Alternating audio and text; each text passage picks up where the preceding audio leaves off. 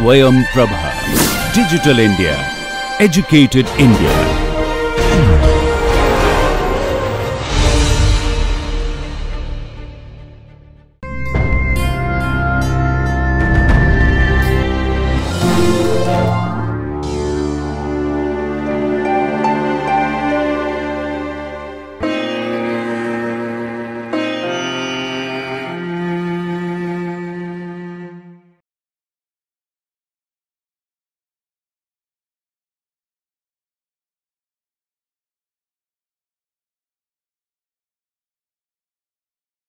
Hello and welcome to this first lecture on neoplasia. As we all know, cancer is one of the leading causes of mortality among the non-communicable diseases that afflict human beings, the others being, as you know, cardiovascular diseases and so on. Why are cancers so important? Just because they are common? It's also because they cause a lot of suffering or morbidity in the patients, and they affect the patients, the family members and the caregivers to a large extent, because it is a very difficult disease to treat and to overcome. So, in this lecture we will be talking about the causes for cancer, a little bit about the causes, and more importantly the properties of a cancer cell, how it is different from a benign cell. In other words, the differences between a benign and a malignant cell. And we will also be talking a little bit about the different properties of cancer and why it is so different from other diseases.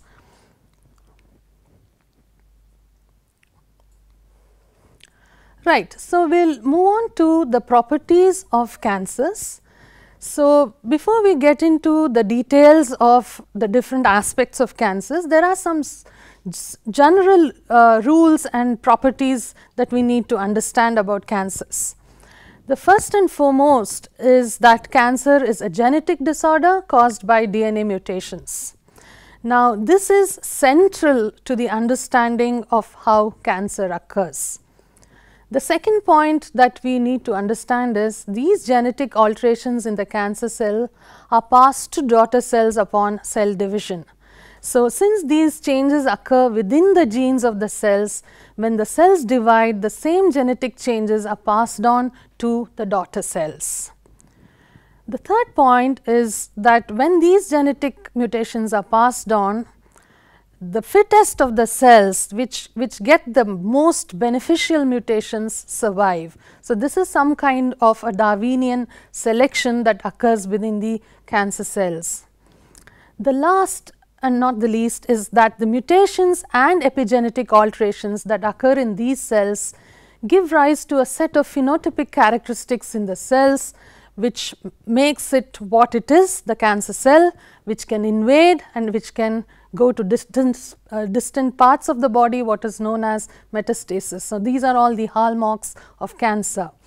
Now, if you look at all these properties, the fact that it is a genetic disorder, the fact that these genetic alterations can be transmitted to cells, the daughter cells, and the fact that only the fittest of these cells survive and grow and progress, and the fact that these genetic changes give a whole lot of phenotypic characteristic to the cells, it makes us think whether the cancer, the new growth, is almost like a whole organism in itself, because it can grow independently, it can move independently within the human body, and finally it can even lead to the death of the patient. Right. Before we move on to these different aspects of cancer cells and the properties, there are certain nomenclature that we need to understand. This is because we need to talk the same language. We need to use words that are understood by pathologists, by clinicians, by patients, and by everyone in a uniform way. And so, we have certain nomenclature that we use for cancers. So, let us go on to each of these words one by one. The first is neoplasia. The word itself means new growth, neoplasia. Right. The second word is oncology, which is nothing but the study of tumors, or the logos or study of onco or tumors. The third is, which everyone understands, benign and malignant. These words depend on how the cancers behave. The ones that are localized, do not invade and can be easily removed are known as benign. In other words, their behavior is benign, and those that grow beyond the confines of the organ, that invade, and those that go beyond the organ or which metastasize are known as malignant tumors. So, benign and malignant. And finally, the word cancer is loosely used as a collective term for all malignant tumors, whatever type it is. There are some other words that we need to understand, that is the tumor cells. As you see in the labeled diagram in front of you, the tumor cells are those that are forming loose gland-like structures. This is taken from a ductal carcinoma of the breast, and these are the cells that are invading into the stroma. So, what you see as the tumor cells is loosely known as the parenchymal cells, and the surrounding tissue is known as the stroma. The name for the cancer actually comes from the type of the parenchymal cells rather than the stromal cell. Now, I will give you examples of this as we move on. Right. Now, you also have a separate set of nomenclature for benign and malignant tumors. Now, for the benign tumors, we attach an OMA or OMA. For instance, you have a fibroma, which is a tumor that occurs from the fibrous tissue, chondroma that has cartilaginous or chondrite differentiation, adenoma where the benign tumor forms gland-like structures, papilloma where there are finger-like projections on a surface, those are known as papillomas, such as those you get on the skin and so on. And if there is a cyst-like formation, you have what are known as cystadenomas, which are quite common in the ovary. Now, we move on to the nomenclature that we use for malignant tumors.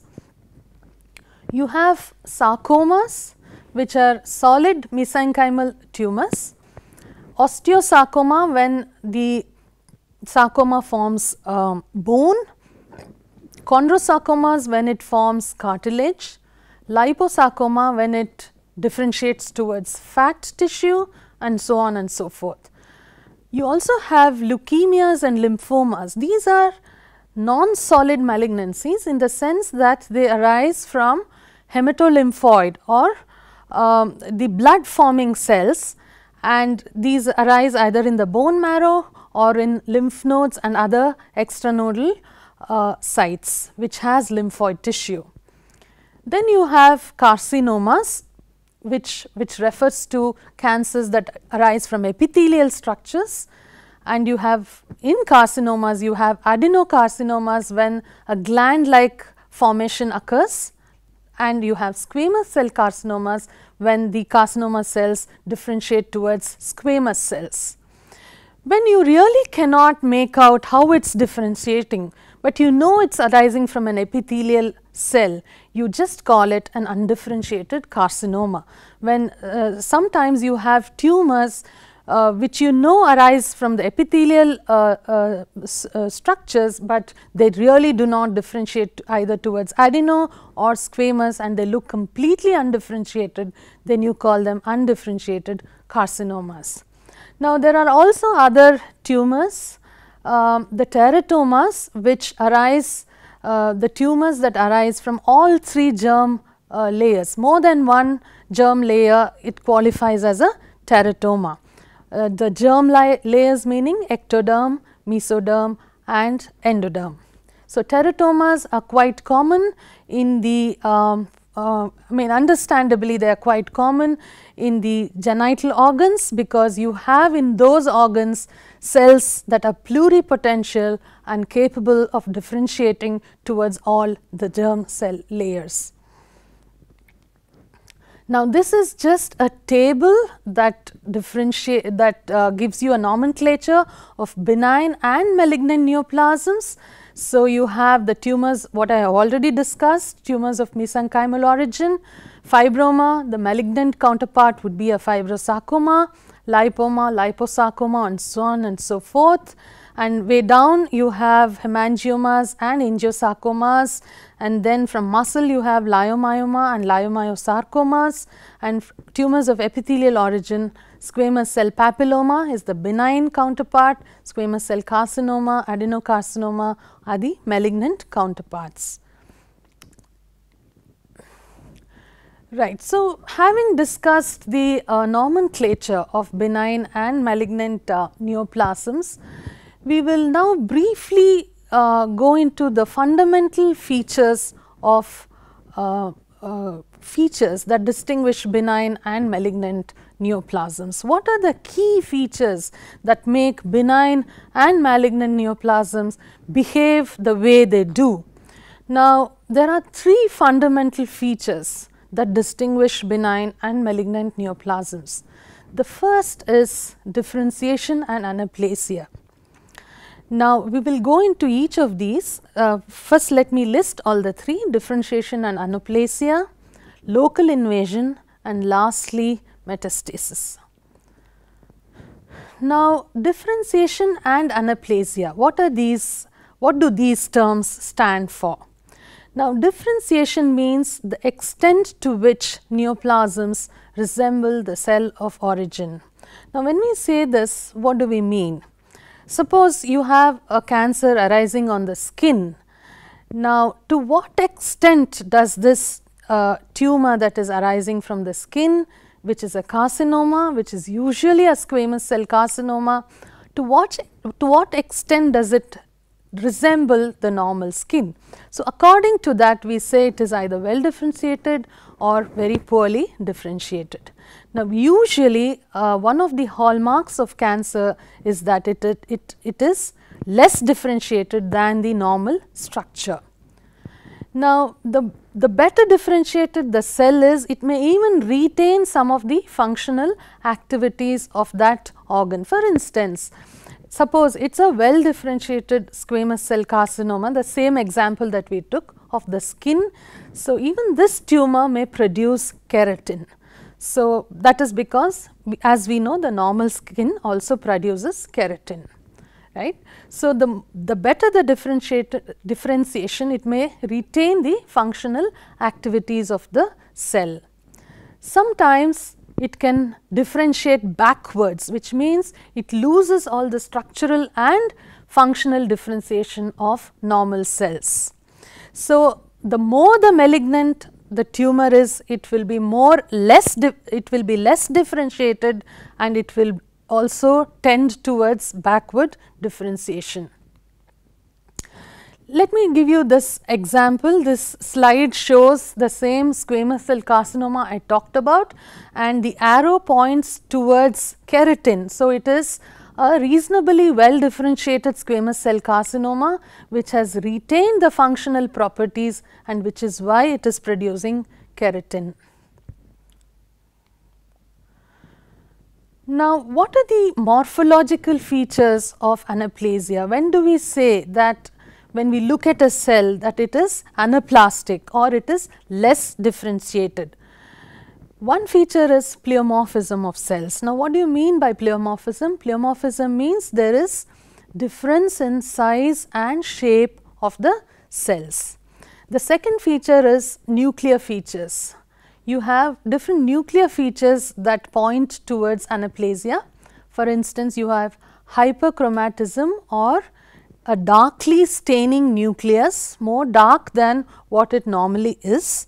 This is understandable because a malignant cell has more DNA. So, it will also look more blue, or it will look more hyperchromatic.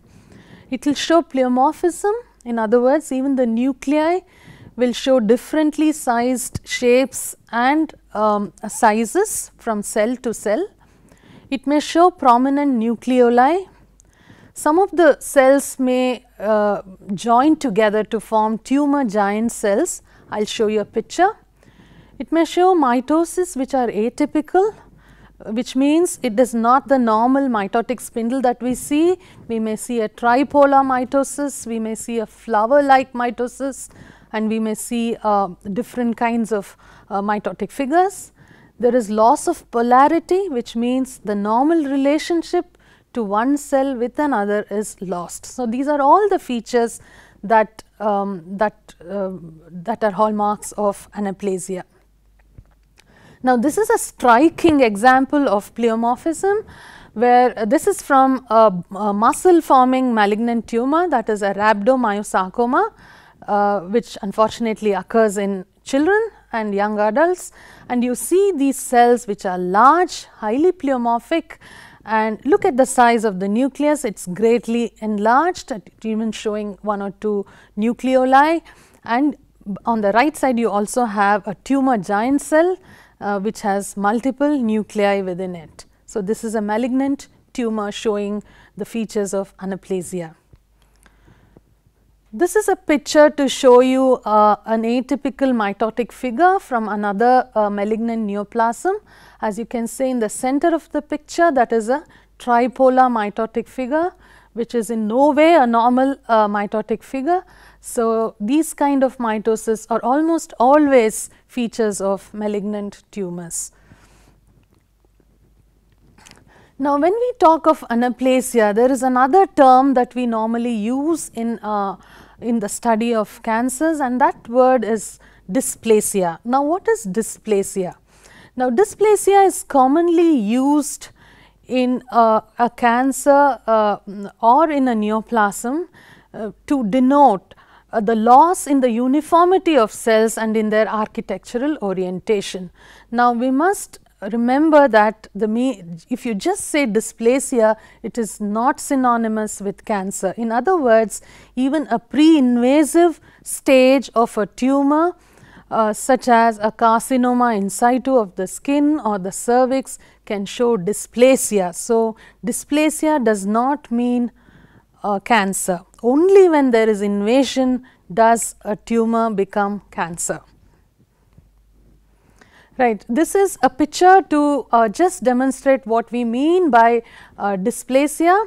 On the left you see the epithelium, the full thickness, which is showing a loss of polarity of cells, and they are not normal cells, there is pleomorphism, there is a higher power view next to it, there are quite a few mitotic figures. So, this is dysplasia, this is severe dysplasia occurring within the epithelium. It is still not become a cancer because the basement membrane, as you see, is intact and there is no invasion into the underlying stroma.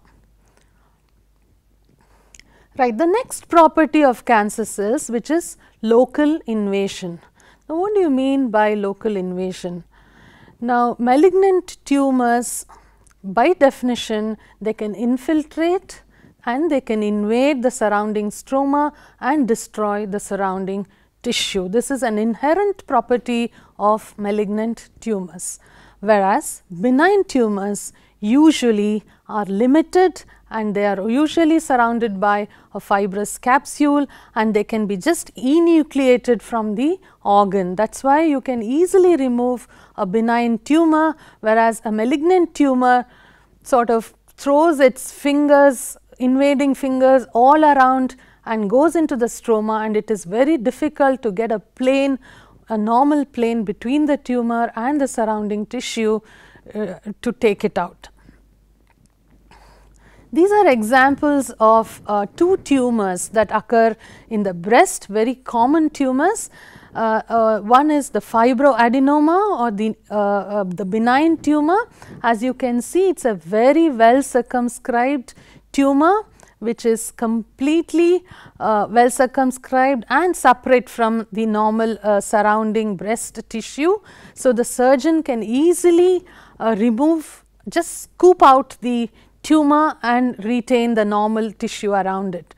Whereas, in the lower panel you can see a carcinoma, the central scar like tissue which has very ragged borders which are infiltrating into the surrounding stroma, and the surgeon has removed a whole lot of normal rim of breast tissue in order to get a clearance to remove this tumor, and clearly you can see the way it is infiltrating into the surrounding tissue.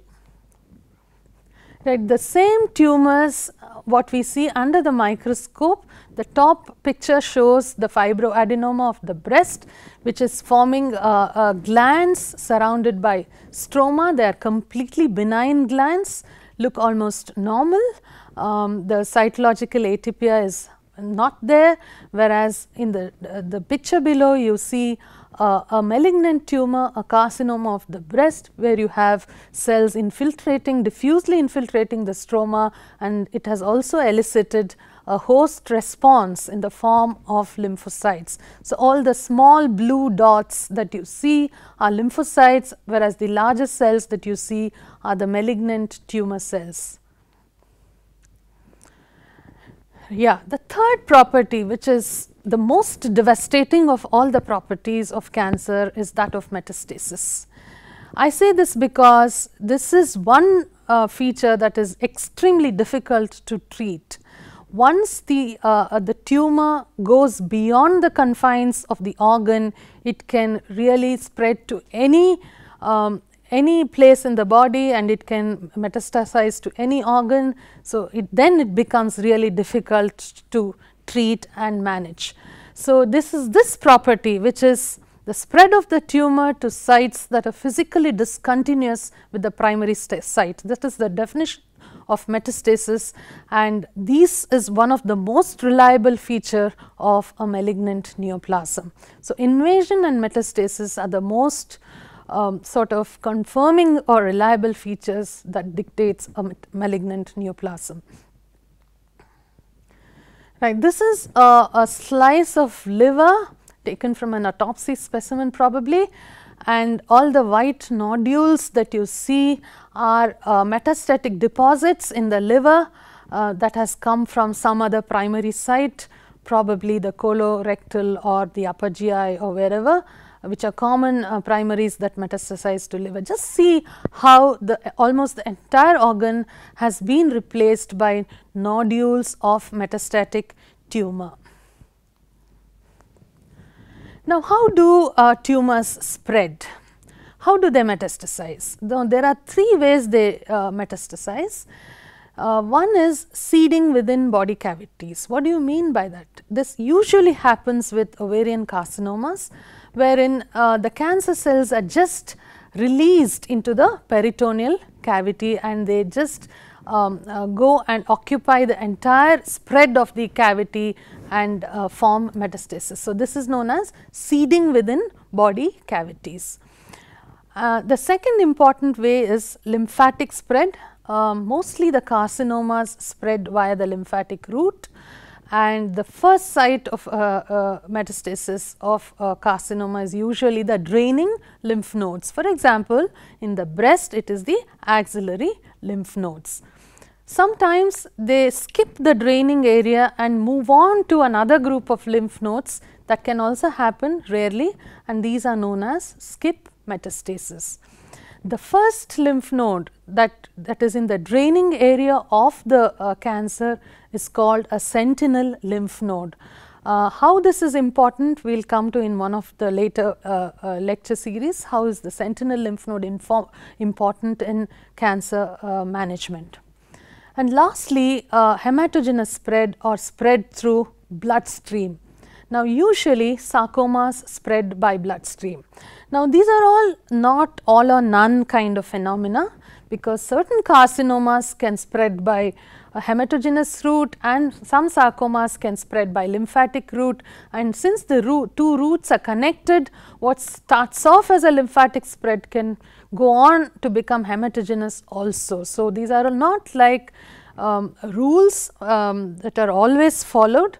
But usually carcinomas spread by the lymphatic route and sarcomas by the hematogenous route. This is an example to show a lymph node in which the subcapsular sinus, the first area to which an afferent lymphatic drains, is filled with carcinoma cells. So, it is a draining lymph node, probably the axillary lymph node in a case of carcinoma of the breast. This is an example of a renal cell carcinoma, that is the kidney, and on the top you towards the top of the kidney you see in the upper pole you see a growth, and it is also going into the renal vein. Now, renal cell carcinoma typically invades the renal vein, and it can grow along the renal vein right up to the right side of the heart like a snake. It can go up, and this is very peculiar to renal cell carcinomas.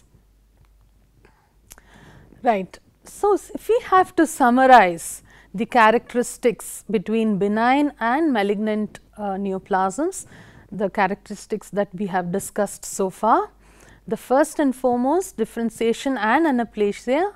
A benign tumor is extremely well differentiated, resembles the typical tissue of origin, whereas a malignant neoplasm lacks differentiation and it is often anaplastic. Rate of growth, usually a benign tumor grows slowly and may come to a standstill after a certain point. Mitotic figures are rare, or even when they are present, they are normal mitotic figures, whereas malignant tumors are erratic, may be slow to rapid, and mitotic figures may be numerous and they could be abnormal mitotic figures. Local invasion characterizes a malignant neoplasm. It infiltrates the surrounding tissue. Remember the breast specimen that I showed you, and whereas a benign tumor is usually expansile, well demarcated, and is surrounded by a fibrous capsule, and it does not invade the surrounding tissue. Finally, metastases are never there in a benign tumor. If they are there, then it is not benign, so it is absent, and in malignant tumors they are frequently present, and the larger and the more undifferentiated the primary, the likely that it has metastasis. Thank you.